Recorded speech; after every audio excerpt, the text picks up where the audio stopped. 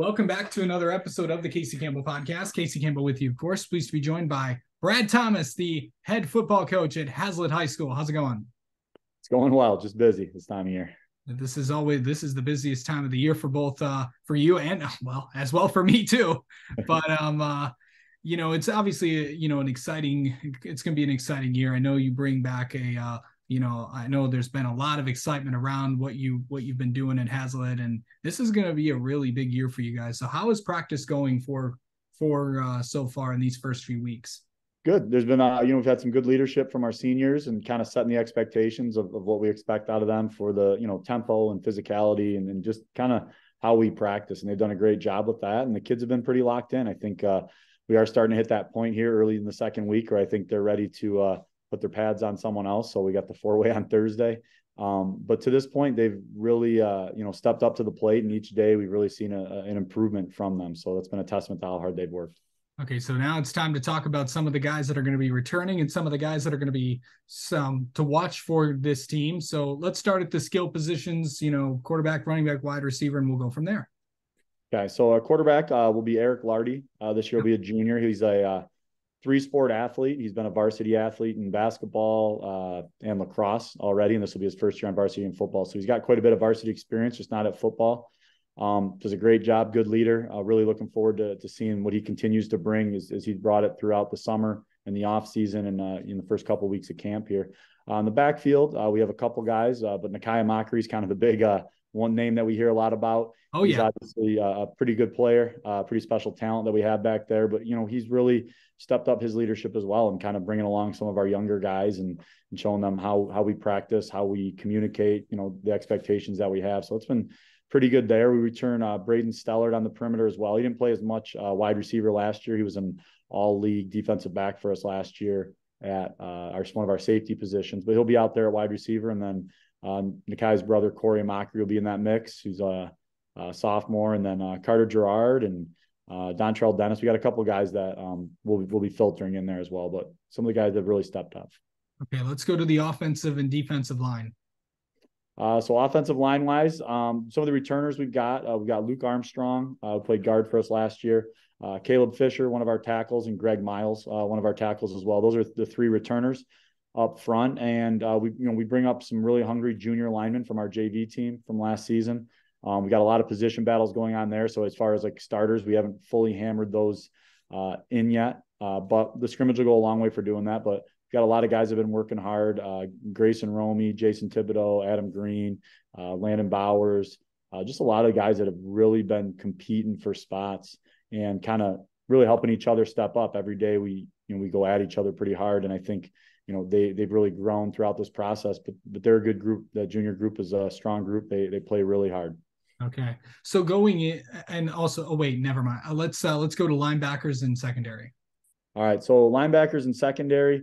Linebackers, we returned Brody Quinn at linebacker for us this year. And then we've got a position battle for some of our other linebacker spots. And Lee Dudasek, Jake Otke, Dawson Dabler, and I'm missing one name, Ben Bishop, will be competing for some of our other linebacker spots there. And those will just kind of shake themselves out, especially, like I said, the 4-way goes a long way for determining that. I think we have some ideas on how things are going so far, but definitely once you've got to bring another person to the ground, where in practice we don't really live tackle as much as when I was growing up. It's much different how we practice now.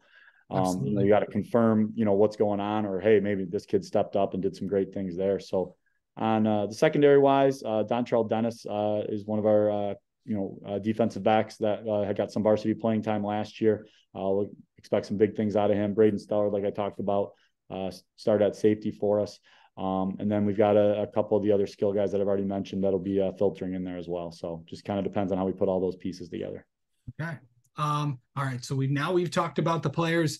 Let's talk about the schedule. And as you probably are aware, the CAAC is always a very, very competitive and tough conference, and doesn't get. And of course, you kicked it off to how you did it last year.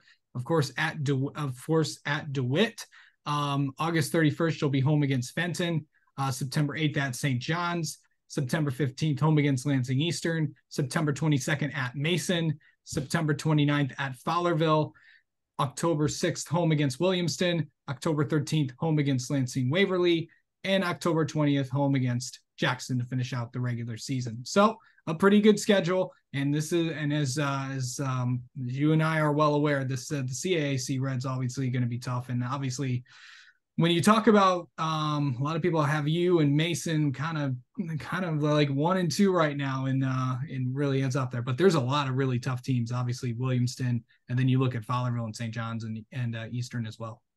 Yeah, absolutely. I think I think what's different a little bit with our schedule now is just how many, just the bigger schools that we're playing in some of our non-conference and some of those top teams. I think right away we're going to know in weeks 1 and 2 where we stand. I think you obviously look at DeWitt, a team that went to the semifinals last year, and Fenton, a team that went to a district final and have been in district finals and regionals, and that is a very good program over there. So week 1 and 2 we're going to find out real quick what level of football we're willing to play this year, but that's a great test early on, but then we get right into the meat of the CAAC Red schedule. St. John's, Coach Schmidt up there, they do a great job of coming off the football. They're very physical always.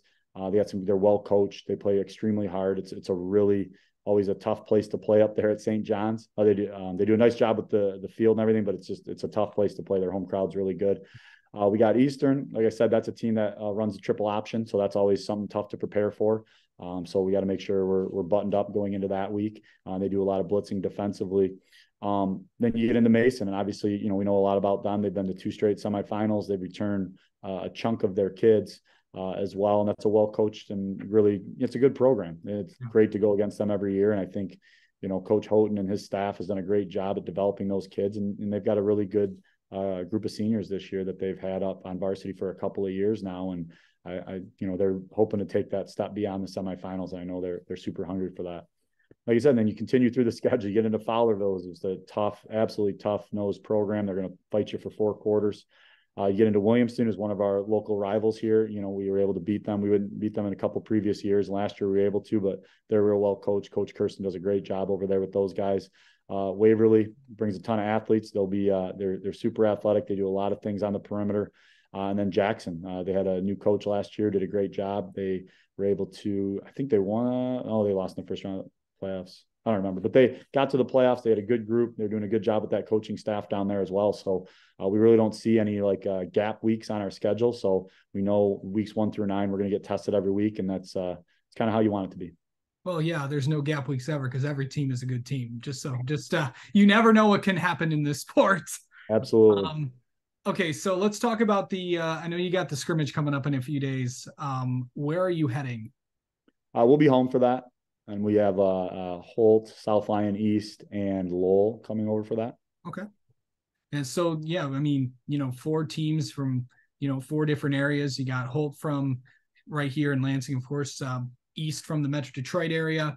And then, of course, you have Lowell from the west side of the state. So how do you think it's going to go? Really, what are you really looking for in that scrimmage? Because I know obviously a lot of coaches are looking at maybe position battles and all that stuff, maybe settling some of those before you head into that first game. But and also really, what do you want to see out of your team heading into that first game and really in the next few weeks? Yeah, I think number one, you want to go into the scrimmage and you want to come out healthy. I think is the first above all else. But beyond that, I think the biggest piece is going into it and understanding that you're willing to step up to the plate physically and mentally, and being able to step in there. I think Lowell, Holt, and South Lyon East. I mean, you're talking about Lowell comes off the football as hard as anyone in the state. That's a very physical football team. They do a lot of good stuff. They're extremely tough. South Lyon East, they run a lot of the power, boot, counter, they're coming right at you. And Holt, same thing. They've got some big bodies and good athletes on the perimeter. So we're tested in 3 straight games physically.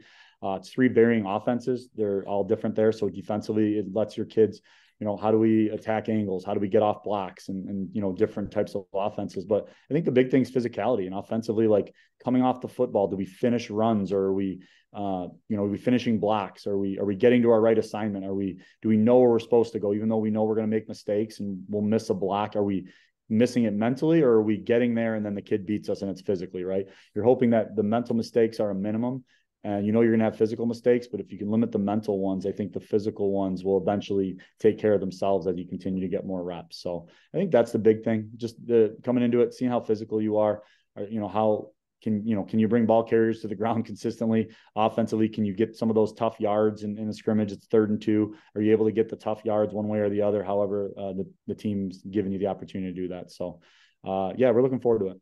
All right.